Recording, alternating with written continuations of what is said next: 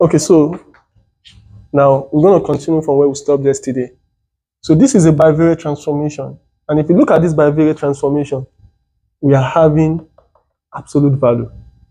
So anytime you are having absolute value, your mind should go straight to two Jacobians. Two Jacobians. Now, yeah, because here your V can be positive Y. You can call this your V1. Okay? Or your V can be what? Negative Y. Now, if V is positive Y, from here, you have X to be equals to U, Y. So if V is positive Y, that means here your X1 is going to be UV. So don't let me call it V1, V2. Here, you have Y to be negative V. So your X1 is going to be UV, while for the first case, your Y1 is going to be V. Now, for the second case, your X2 is going to be what? Negative UV. And your Y2 is going to be what? Negative V. So these are the two conditions that we have. Now, here, you need to find the Jacobian. So the first Jacobian, differentiating this with respect to U, you have V. With respect to U, we have 0. So with respect to V, you have U. And at the same time, your Y with respect to U, you have 0. With respect to V, you have 1. So the first Jacobian is V. And the second Jacobian, with respect to U, we have negative V. With respect to V, you have negative U. With respect to U, we have 0. With respect to V, you have negative 1.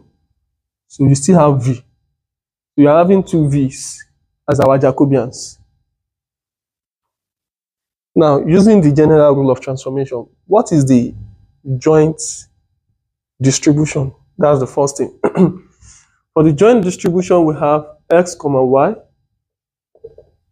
to be equals to X follows standard normal, Y follows standard normal distribution.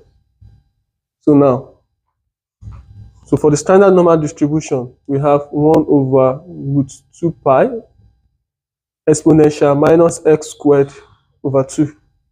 You with me? Yeah. Okay.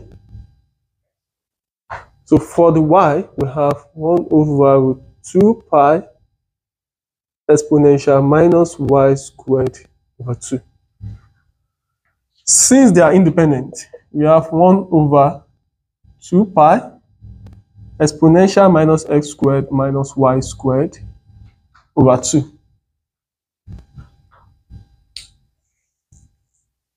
Now, we know what U is, we know what V is.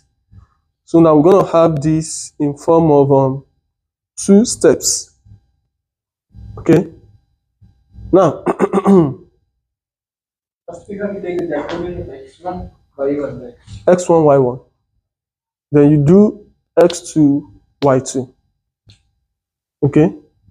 Let me be sure we're on the same page. Do you get it up to this? Now,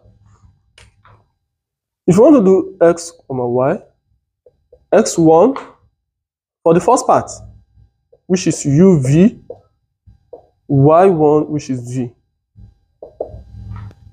Here we have 1 over 2 pi exponential X squared. What is X squared? U squared, V squared. Minus Y squared, which is what? V squared. Over what? Over 2. Right? Yeah. Multiply by the first Jacobian, which is V. Plus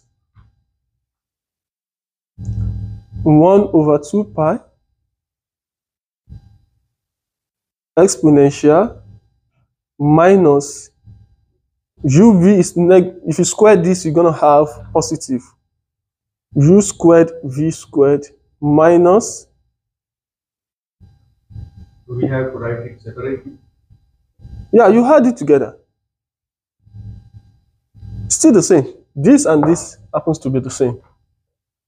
So right? Then, what about 0, right? So that's x1 equals u. Oh, this is for the first one. This is for the first one, but there's no need. You can just write.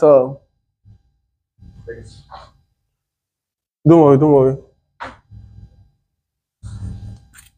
X comma y or u comma v. Yeah, just use u comma v. Yeah, general. Okay, you had the first Jacobian and the second Jacobian together. What's it? Yeah, you had it. You had it together.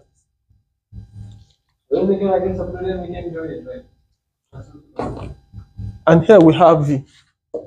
So they are together like half half. So here you should have 1. Yeah. 1 over pi plus 1 over pi, which is 2 over pi, right? Exponential minus u squared v squared minus v squared over 2.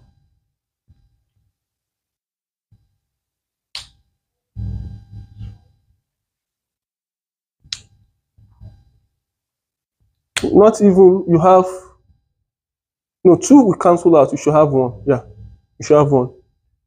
Because if you have 1 over 2 pi plus 1 over 2 pi, you have 2 pi, you have 1 plus 1, which is 2 over 2 pi. So you have 1 over pi. So you have 1 over pi.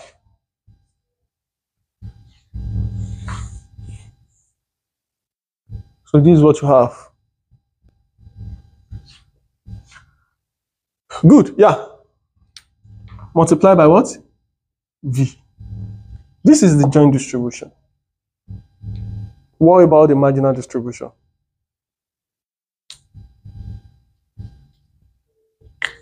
So your marginal distribution is going to be with respect to u, which is the integral of 1 over pi exponential minus u squared v squared minus v squared over 2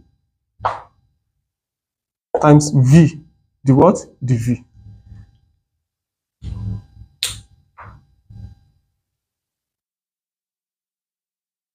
Recall that you can break this down by having 1 over pi. This is the same thing as exponential v squared minus v squared u squared plus 1. Right? So that means you can break it down by saying exponential minus v squared times exponential. No, it's not possible. It's not. You can't break it down like that. U squared plus 1 times v. So what do you use? Yeah, you need to use you can use integration by part or integration by substitution.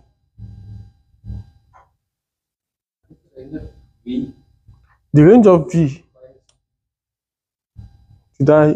From the question, I did not write it down from the question. But v should be from negative infinity to positive infinity. Yeah. Should be from negative infinity to positive infinity because normal distribution.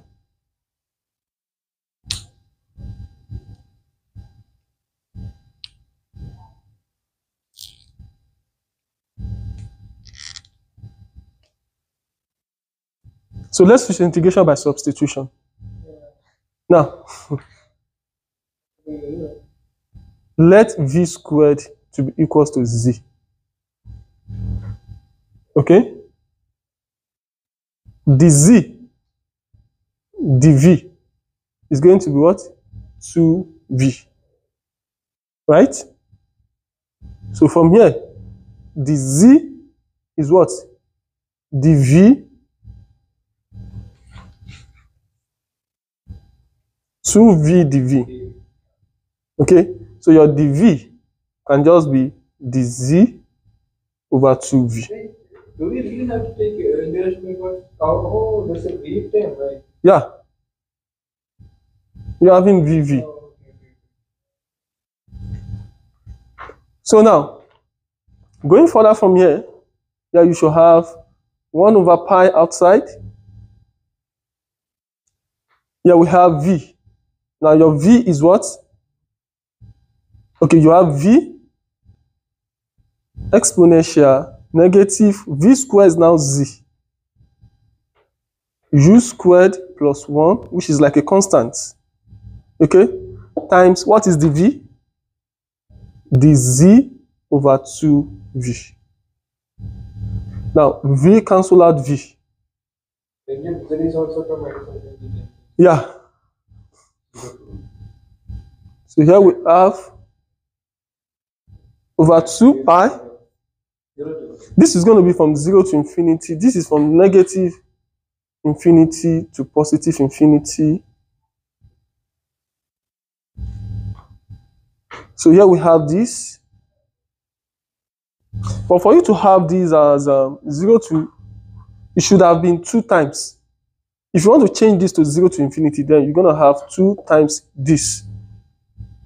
Recall, in standard normal, if you have negative infinity of a distribution, if it's going to be from 0 to infinity. It's a root z. Yeah, this is with respect to z now. Okay.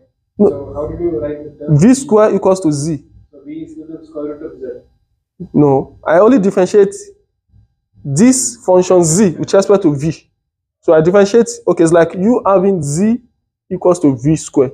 The z, the v is 2v. I only differentiate v. That's what I did. Okay. So z is the function, and I differentiate with respect to v. Okay, I understood that, but I was asking after changing the variable. Okay. What have you done for the VDO? VDO, you wrote. I cross multiply. Yeah. The z, I cross multiply. It's going to be dv times 2v. Dividing both sides by 2v, you have the z over 2v. You have your dv here. So here, that means you're going to have 2. Okay? 0 to infinity exponential minus z u squared plus 1 dz. Now, if you differentiate this, it's very easy to differentiate, right? So you only have 1 over pi exponential minus z u squared plus 1 divided by what? U squared plus 1.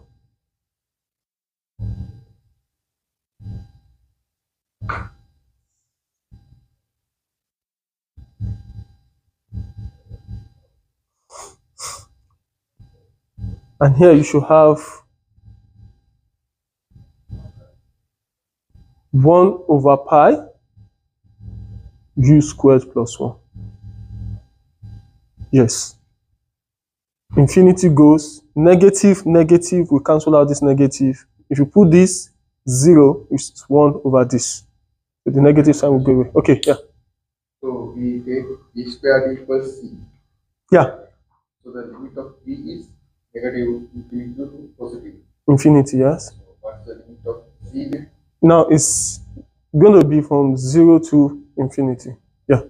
So after the Now, the, you know, we multiply by 2, but for what? yeah. Once you are changing the limit from 0 to infinity, it's going to be twice. Just like if you want to prove standard normal distribution from a normal distribution, we multiply by 2. Because the limit is this. Minus infinity to 0 plus 0 to infinity. Yeah, so that half of the probability we are multiplying, right? But here I am asking, z we transform it into v square. So, if we what's the range of z then? So the limit of v is Negative infinity. Infinity. So plug in the value of minus infinity, it will be plus infinity. Plug in the value of 0 in B. Then that means you're going to have infinity to infinity. Minus infinity to infinity.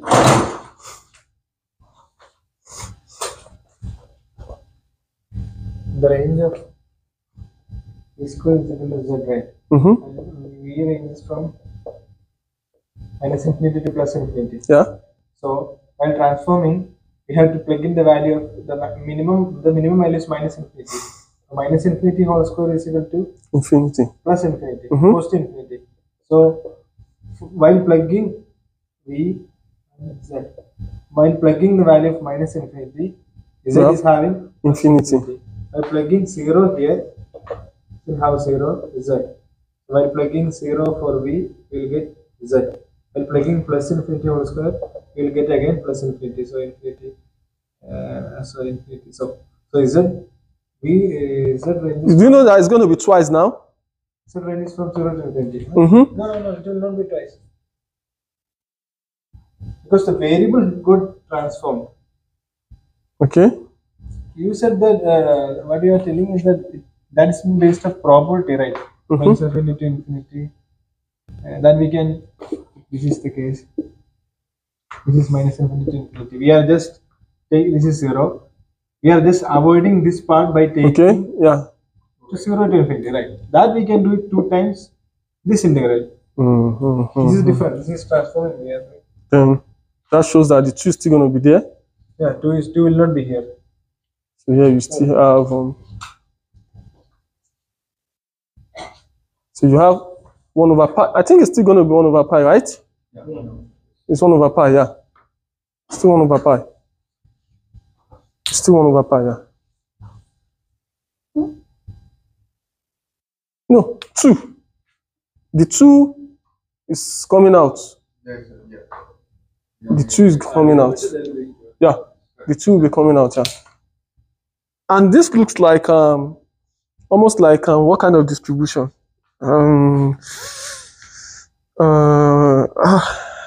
Forgotten the name of this distribution. No. I think Chi-square. not chi-square. Don't it almost look like it? Is it not log normal?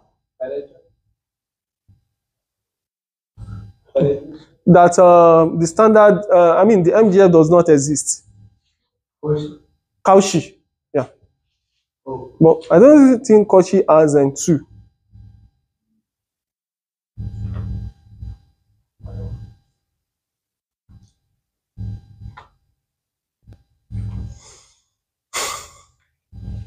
So that is just what I want us to have a look at.